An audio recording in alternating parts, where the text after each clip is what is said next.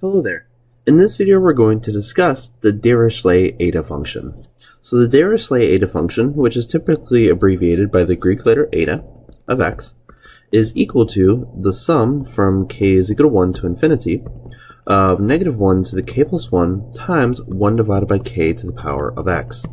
So this series defined function should look vaguely familiar to the zeta function, or the Riemann-zeta function, which is defined to be equal to the sum from k is equal to 1 to infinity of 1 divided by k to the x. So in a sense, the Dirichlet-Eta is an alternating form of the Riemann-zeta function. So in this video, we're going to establish the direct connections between these two functions, describe some of the properties of the Dirichlet-Eta function, and also develop its integral representation.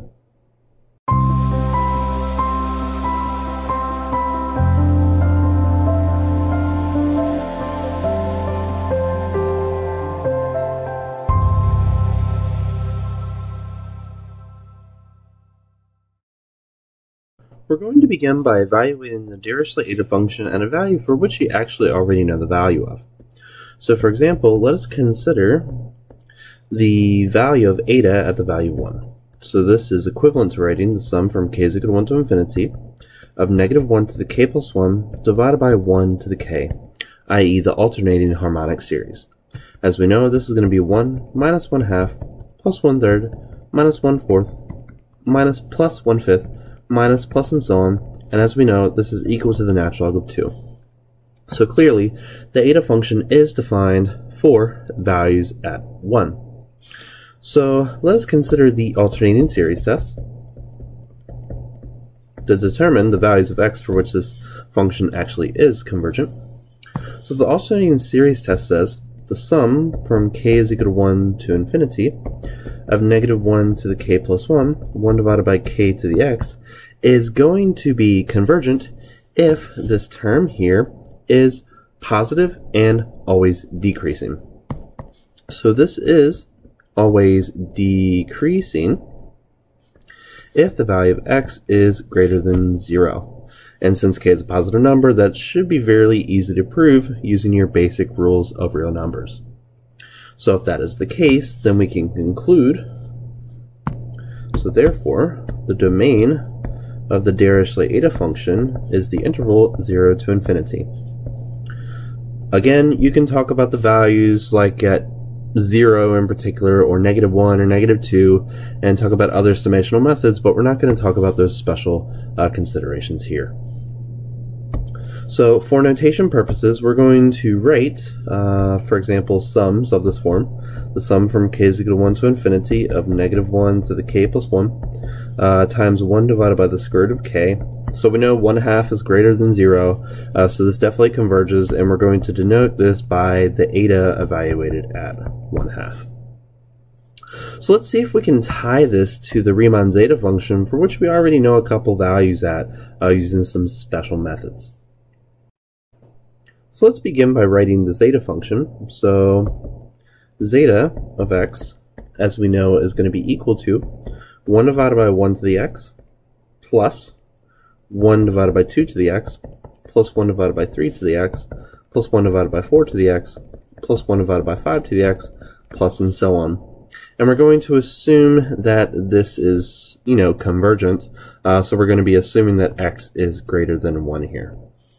We're also going to consider the Dirichlet-Eta function, so eta of x, which as we know is going to be equal to 1 divided by 1 to the x minus 1 divided by 2 to the x plus 1 divided by 3 to the x minus 1 divided by 4 to the x plus 1 divided by 5 to the x minus, plus, and so on.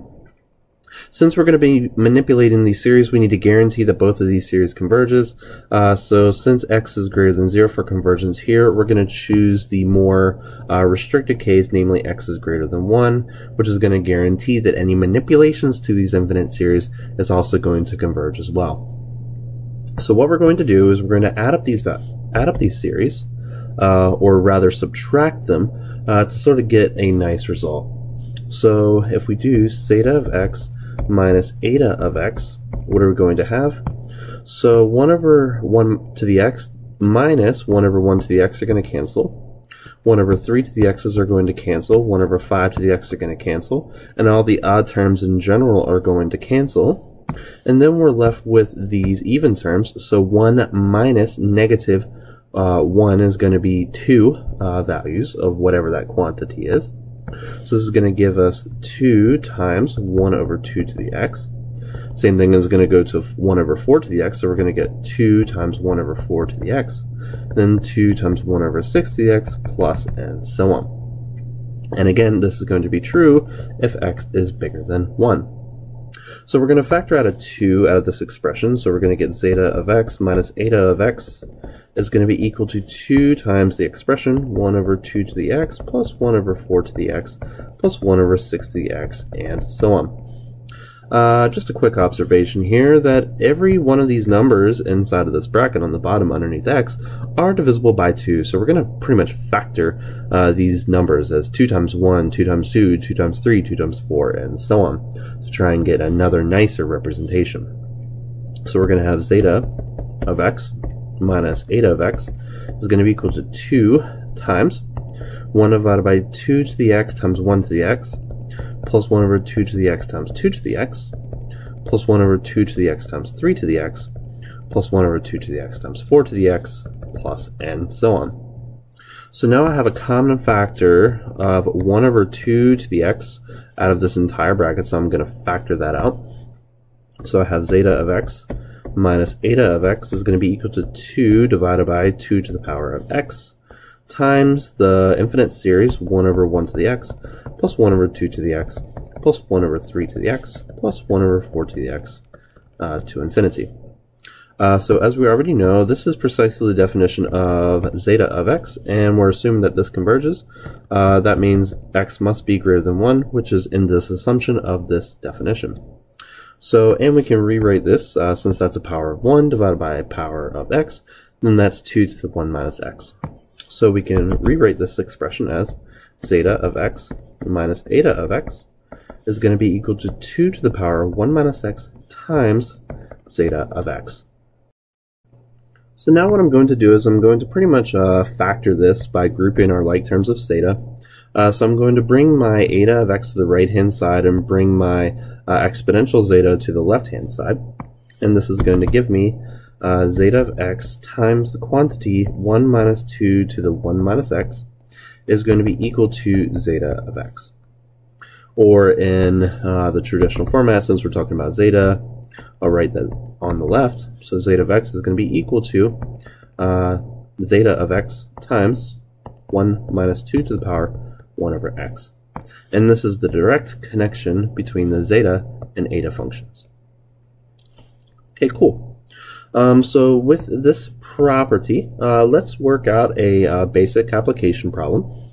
So for example, suppose I want to know what is the limit as x approaches 1 of x minus 1 times zeta of x. So as we know, 1 minus 1 is equal to 0. Zeta 1 pretty much goes to infinity since that's the harmonic series. So we have an infinity times 0 issue going on here. And as we know from differential calculus, this is a what we call indeterminate form. So one thing we can do is we can pretty much take this identity we have here and replace zeta of x with eta of x divided by 1 minus 2 to the 1 minus x. So let's do that. So this is going to be equal to the limit as x approaches 1 of x minus 1 times eta of x divided by 1 minus 2 to the 1 minus x. So as we know, eta of x does not have any issues at x as x goes to 1. So we can pretty much take the limit as x goes to 1 of eta x and pretty much factor that out. So we're going to pull this out. So we're going to have, this is going to be eta of 1 times the limit as x approaches 1 of x minus 1 divided by 1 minus 2 to the 1 minus x. So as we already know, eta of 1 is the alternating harmonic series which converges to the natural log of 2. So this is going to be equal to the natural log of 2 multiplied by this limit. So x approaches 1 of x minus 1 divided by 1 minus 2 to the 1 minus x. So as x goes to 1, the top goes to 0, the bottom, so 1 minus 1 is 0, to the 0 is 1, and 1 minus 1 is 0, so the bottom goes to 0 as well. So this is a 0 over 0 indeterminate form, so we can use L'Hopital's rule. So taking the derivative of the top and bottom with respect to x, this is going to give us the natural log of 2 times the limit as x approaches 1. So the derivative of the top is just 1. The derivative of the bottom is going to be equal to, so we have a negative sign. We have an exponential with a base of 2 times the derivative of the top, which in this case is negative 1. So negative times a negative is a positive. So this is just precisely equal to the natural log of 2 times the limit as x approaches 1 of 1 divided by 2 to the 1 minus x times the natural log of 2. So 2 to the 1 minus 1 is going to be equal to 1, and so this is just equal to the natural log of 2. So this is just gives us the natural log of 2 divided by the natural log of 2, which is just equal to 1. Therefore, in conclusion, we can say that the limit as x approaches 1 of x minus 1 times zeta of x is equal to 1. So now let's work on getting the integral representation for the Dirichlet-Eta function. So recall, one of the properties that we used to derive the integral representation for the Riemann-zeta function was the following. So the integral from 0 to infinity of t to the x minus 1 times e to the minus nt dt, where n is a positive number, is equal to the gamma function divided by n to the power of x. So it's like a manipulated gamma function representation. So rearranging this expression and calling n k, we can get the expression 1 divided by k to the x is equal to 1 divided by gamma of x times the integral from 0 to infinity of t to the x minus 1 times e to the minus kt dt. So how we got the integral representation for zeta was taking the sum of both sides of this expression. Since we want an alternating series, we're going to multiply both sides of this by negative 1 to the k plus 1. So we're going to have negative 1 to the k plus 1 times 1 over k to the x is going to be equal to 1 divided by gamma of x times the integral from 0 to infinity of t to the x minus 1 times negative 1 to the k plus 1 times e to the minus kt dt. And keep in mind, I'm multiplying both sides by a function of k, so that's independent of t, and I'm grouping my k terms pretty much next to each other so that on my next step when I take my sums, everything is pretty organized. So now I'm going to sum both sides from k is equal to 1 to infinity of negative 1 to the k plus 1 times 1 over k to the x, and this is going to be equal to 1 divided by gamma of x times the integral from 0 to infinity of t to the x minus 1 times the sum from k is equal to 1 to infinity of negative 1 to the k plus 1 e to the minus kt dt. So as we already know, t ranges from 0 to infinity, and if k is a positive number, then this is always less than 1, and this is a negative number that's going to sort of oscillate based on the values of k. So we can pretty much withdraw this negative 1 in terms of this exponential, and we can treat this term as a geometric series. And as we already know, this is precisely the definition of the eta function, which is what we want. So we get that eta of x is going to be equal to 1 divided by gamma of x times the integral from 0 to infinity of t to the x minus 1 times, and since this is a geometric series, this is going to converge to 1 over 1 minus the term, or the common ratio, which in this case is going to be negative e to the minus